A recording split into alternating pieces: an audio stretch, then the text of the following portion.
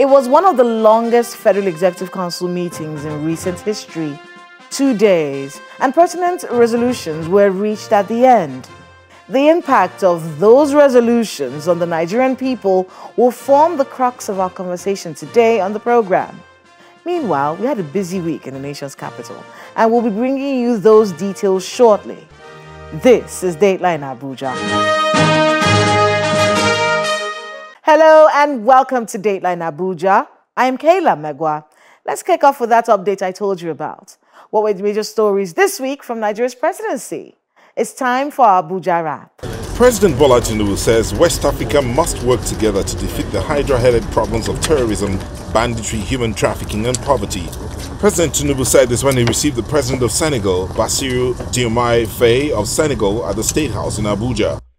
According to a statement by the Special Advisor to the President on Media, Ajirin Gelali, the President advised leaders in the region to make their people the point of convergence, noting that the essence of democracy is lost when the people are not the focal point. President Bola Tinubu has sworn in 2 commissioners from Ogun and Osun State as members of the National Population Commission.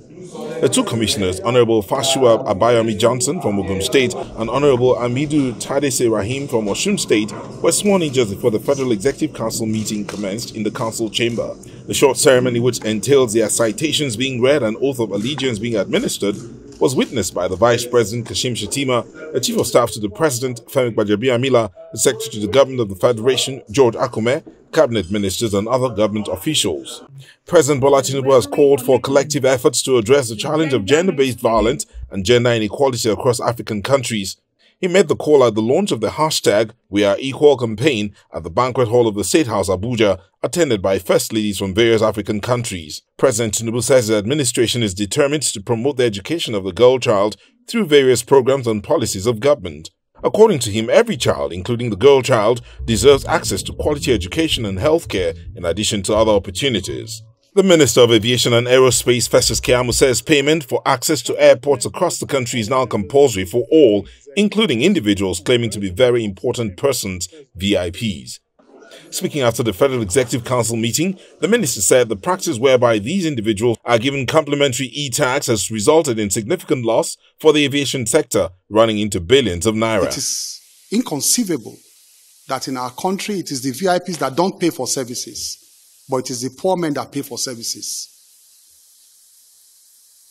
The VIPs who are supposed to have money don't pay for services, but they compel poor men to pay for services. And I said, no. So I got my team together. I said, we need the backing of council to compel everybody. In fact, guess what? Our memo says, with the exception of the president and the vice president, the president overruled me. He said he and the vice president will pay. He said everybody. This has led in the past to loss of billions of naira, not millions, billions of naira annually because of this. And yet, our airport infrastructure, they are decaying. I am helpless. I'm looking for concessionaires. I'm looking for help for decaying infrastructure. And they will be the first to cry out, these same VIPs, why are your toilets like this? Why are your toilets smelling? Why can't you do this? Why? They are the same people. But they don't pay for the services. So, if we want improved infrastructure at the airport, we must pay for services. The President of the Senate, Senator Godswill Akpabio, has said Nigeria has a shared history with the United Kingdom and would value their input in strengthening democratic practice, not only in Nigeria but Africa as a whole. Senator Akpabio stated this when the British High Commissioner to Nigeria, Mr. Richard Montgomery, led a delegation on a courtesy visit to the leadership of the Senate at the National Assembly in Abuja. The House of Representatives Committee on Financial Crimes is urging the House to invoke and apply its full powers against Binance Holdings Limited to ensure that the firm appears before it to answer petitions alleging irregularities perpetrated by Binance Holdings Limited in Nigeria. The committee stated this at a briefing in Abuja while asserting that all relevant agencies of government would be invited to determine the extent of Binance's default and the relevant punitive measures. According to the chairman of the committee, although Binance has refused to appear before the public hearing scheduled by the committee has proceeded with its investigations, which have so far revealed prima facie incidents of unlawful infractions by Binance, which include tax evasion, money laundering, enabling terrorism, amongst others. Meanwhile, the committee is also insisting that Binance Holdings Limited should be made to tender an apology to the House for seeking to denigrate its integrity following allegations of soliciting bribes. Welcome back. The Federal Executive Council announced after an intense two-day meeting that the cybersecurity levy of 0.5% has been suspended. Many Nigerians were hoping for an outright cancellation, but baby steps. And that's not the only resolution reached. In our focus on the nation's capital, we take a deep dive into all that happened at this extraordinary Federal Executive Council meeting, which was held at the council chambers of the State House in Abuja. Please watch this.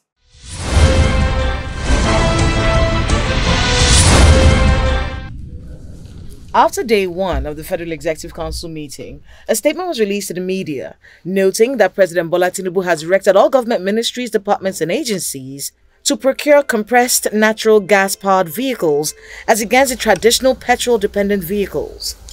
Addressing members of the Federal Executive Council at the State House, the President had affirmed that there is no turning back in the energy reforms initiated by his administration and tasked ministers to diligently seek value-driven procurements of CNG-compliant vehicles. According to that statement by the Special Advisor on Media to the President, Ajuri Ngelale, President Tinubu's directive is in furtherance of Nigeria's effort to transition to cleaner energy as CNG-enabled vehicles have been adjudged to produce lower emissions, even as they present a more affordable alternative for Nigerian energy consumers. The statement added that the President remains committed to effectively harnessing the nation's gas potential, alleviating the burden of high transportation costs on the masses while enhancing the standard of living of all Nigerians. The next day, cabinet members and other members of the Federal Executive Council converged again on the council chambers in the presidential villa. With the arrival of President Bola Tinubu, the meeting began. A few hours later, some ministers appear to brief State House correspondents on deliberations. Among the approvals from the meeting is one initiative aimed at infusing funds into infrastructure and the housing sector to stimulate economic growth. According to Council, it will also enable job creation and inclusive growth. There is available in Nigeria long-term funds to fund infrastructure projects, and it's within the pension, life insurance, and investment fund industry generally. There is upwards of 20 trillion naira available, and much of it is in short-term funding that it doesn't need to be. Pension money is long-term. We are now able to announce, and with the full knowledge and support of all parties, that there will be an initiative to fund growth through investment in infrastructure, including housing, provision of mortgages, long-term mortgages, 25-year mortgages at relatively low interest rates. Where we are now, interest rates are elevated. Clearly, they are not the kind of rates that someone who is trying to pay a mortgage and trying to pay for the purchase of a house can afford, both in terms of the tenor of the money and the rate. We're talking about, give or take, 12%. I would say give or take 12% should be the target that we aim at, something that's affordable. And it will take the creativity of the whole, all the stakeholders, government, the private sector, Federal Housing Authority, Nigerian Sovereign Investment Authority, Federal Mortgage Bank, as I said before, Ministry of Finance Incorporated, the pension funds, the investment funds, the insurance funds of life, the long-term pools of money for life insurance investments. The whole ecosystem will need to come together to really get the housing sector going through affordability of housing. The minister also touched on government's efforts to encourage electric and CNG transportation in the country. The procurement is on. 600 buses are on their way, and as I said, they are not all to be purchased fully built. There's also a large portion that all the assemblers that are available in Nigeria have been given business, they've been given orders. Also, there are about 30,000 conversion kits coming in. There's no policy of, in fact, it's the opposite. The policy, as was announced by the Honourable Minister for Information, is that not only is the intervention to bring down fares and cost of transportation and therefore cost of living for Nigerians as a whole through the government's presidential compressed natural gas initiative, but now it is a government procurement policy. At the same time, the attempt is being made to move to electric vehicles. So the infrastructure for electric vehicles, charging points, it's a business. If you set up charging points, people will come and patronize you. Similarly, there is a rollout, and I'm sure it will be announced this month, there is a rollout of infrastructure of places where that are being tooled at the moment so that they can refuel CNG. And of course, as I said earlier, there's the opportunity. There are 30,000 conversion kits coming in. That's through the government initiative. And any private sector person that is enterprising can also bring their own. You can convert Keke Marwa, you can convert buses, you can convert cars to CNG. You just put the fuel, they put the tank in the boot, and you are virtually ready to go once they've wired it up. Council also considered the controversy surrounding the cybersecurity levy on electronic banking transactions. The position of government is that that policy has been suspended. That policy has been put on hold. That is the position of government for now. It is undergoing some form of review. It was reiterated in council yesterday. You know that today's council is a continuation of the council meeting of yesterday. So I can tell you the cyber security levy has been put on hold. It is being reviewed by government. For now, it is on hold. The Minister of Power also spoke on the approvals to help enhance the national grid and power supply in the country. The first approval was actually for the contract for procurement of 10 numbers of 500 kV, 33 kV, 415 volts acting transformers, and 10 numbers of 33 kV acting reactors for the transmission company of Nigeria.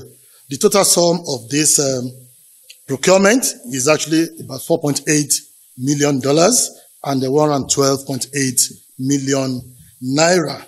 Now, the impact of these acting transformers and reactor is actually to enhance the optimum performance of the national grid, as we have witnessed incessant collapse and disturbance on the grid.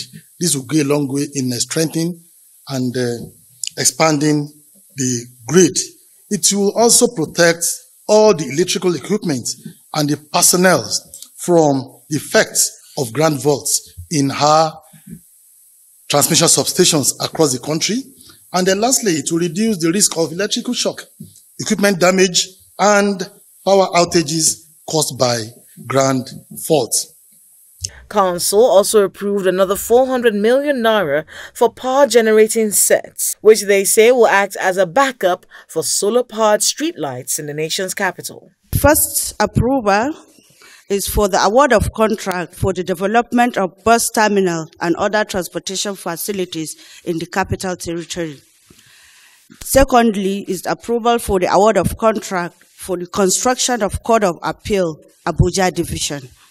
And number 3 is approval for the award of contracts for the provision of security operations and maintenance of backup generator for the street lights along Presidential routes and Villa Gate 8, Federal Capital City. And lastly, the fourth approval is for the upgrading of Koichai-Ebu Road in Kwali Area Council. And all the necessary due process for the procurement procedure has been followed, and certificates of no objection has been obtained for all the awarded approved contract.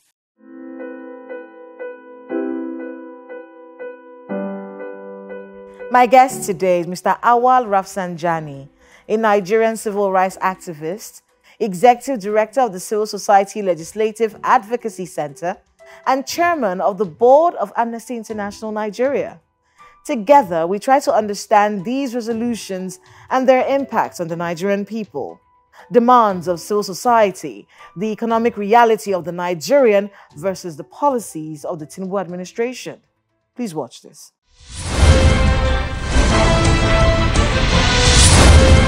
Mr. Rafsanjani, welcome to Dateline Abuja. Thank you very much. So let's talk a little bit about this FEC meeting, this Federal Executive Council meeting. One of the longest in recent history. It took 2 days for a lot of these resolutions to be met. Let's start with the first day when the president basically said, don't come to me with any requests for cars that run on petrol. I need you to bring requests of cars that run on compressed natural gas. What do you make of that one? Well, it's one thing for the president to say that, and it's another thing to see its implementation or compliance, because in the past we have seen such kind of instruction or from the president, but you do not see much compliance, on such kind of thing. But again, if the president, heals the advice and the call by Nigerians to ensure that, government starts really looking at governance issues rather than just doing cosmetic and the mediatic thing, I think it is good for the nation. So I hope that the president will have the energy, will have the, commitment and the goodwill to be able to see through the governance challenges, deficit that we have. I mean, they did come to quite a number of resolutions at that meeting that took 2 days. One of them has to do with, infusing funds into the infrastructure and housing sector to stimulate economic growth. They said this is supposed to drive inclusive growth and job creation and things like that. So that's one of them. But I think one of the biggest resolutions reached at this meeting was the suspension of the cybersecurity levy of 0.5%. That's something I know you and many other people from civil society have been pushing for. A suspension. Did you want an outright cancellation? Absolutely. Well, so first, let me say we thank President for listening to us, because Nigerians came out in mass to reject that evil policy. Evil? Yes. Because it's exploitation, it's extortion, and it's not going to be accountable. You remember the CBN said that this money was going to go to the ONSA. Office of National Security Advisor. Remember, they were targeting about 3 trillion naira per annum. Now this money will go to this place where there's nothing like accountability, where there's nothing like audits, where there's nothing like anybody from National Assembly to come and say, open the book, let me see what you have done. It is going to be the same thing like security board, you understand? So how can we collect this money from the poor Nigerians? Many Nigerians that this money is going to be taken, they are very poor because they have small money in the bank that they kept and it will be taken. Mark you, many of the big men and women, they have run away even from putting money in the bank. They do all sort of, thing with their money through either real estate or buying gold or buying currencies. So many of these big men, you don't even see much money in their account. That's what they do. So they have developed strategy to avoid even government putting satellite on them. That is why we are pushing for the real estate advocacy to checkmate what the real estate, guys are doing, because they are helping to, keep looted funds, on behalf of the looters. The same thing also, you go and see that they are buying gold and silver, wristwatch, big things that, you would not even notice. So it's not only the dollar and pound and euro they are buying, they are also now buying all these things. So they would not take this money to the bank. But one of the area that many people, were looking at with this cybersecurity levy, and you just touched on part of it, which is the fact that it wasn't going to help, because many people figured, myself included, I just, is it going to help stop the internet fraud? Internet fraud. Is it going to? If it's going to help, okay, can we have a conversation? I could help. I don't mind paying if we're able to. But it is the responsibility of government to make sure that your life and property and assets are secured. And that was where someone explained. Someone actually said, "Listen, if you're looking at security, whether it is cyber or virtual or real or on the floor or Boko Haram, there is a budget for security. It is the biggest part of Nigeria's budget. Why don't they get the money from there?" Exactly. Why do you think they didn't think about that? Well, they see, like I mentioned to you, they are desperately looking for avenues to gather money because already 2027, they are already calculating. You think this was just a way to make money? My dear, what is it? Would they dare do that? Did they tell you that? Have they gave you breakdown on what they want to do with the money? I just told you about 3 trillion. They are expected to collect from that. Have they come up with anything to say this is what we are going to do with the money? Remember, the same thing happened with the subsidy pure saving. They promised to Nigerians that they are going to use that saving to better up the life of Nigerians. Have we seen any improvement of our lives? Have we not seen more looting and more stealing? So that is why we have to work, to support government through our constructive criticism, to advise them and come up with other options. One other area, I think this was one of the final resolutions made at that meeting, was about the electricity sector. There's some kind of boosting that's supposed to be done because the grid keeps falling, something to support the grid and keep it running, generators and things like that. We heard the Minister of Power talking about that during the meeting. What do you make of that? Is that some kind of solace? Are we not ashamed that even Nigerian government cut it on light, punish it for 6 months because of the problem they had? Niger developed alternative to electricity. During that period, after they suffered the initial setback of not having the light, they were able to come up with option, and they were having 24 hours electricity. Now, if you go to Senegal, if you go to all these countries, you will see 24 hours light.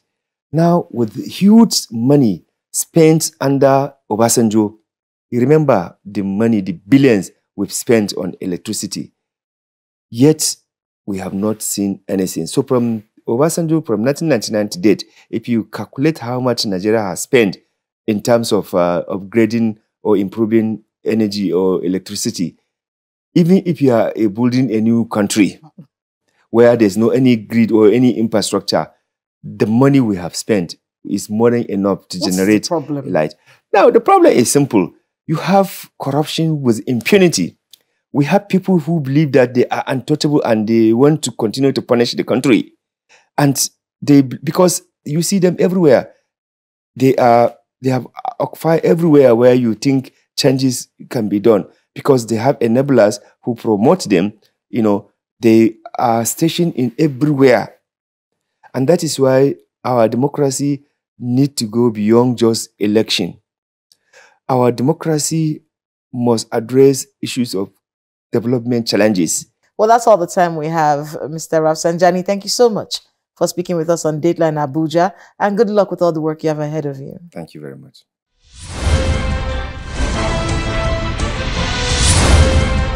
Thanks to my guest and to everyone who spoke to us today on the program. Hang in there. I can't even begin to tell you how important it is that you stay calm, be more conscious of your spending, and try not to be so angry at the current state of things. But we must, for the sake of our health. And that's Dateline Abuja this week. Please let us know the happenings in your neighborhood using the social media handles showing right now on your screens. Thank you so much for watching. I'm Kayla Magwa. See you next time.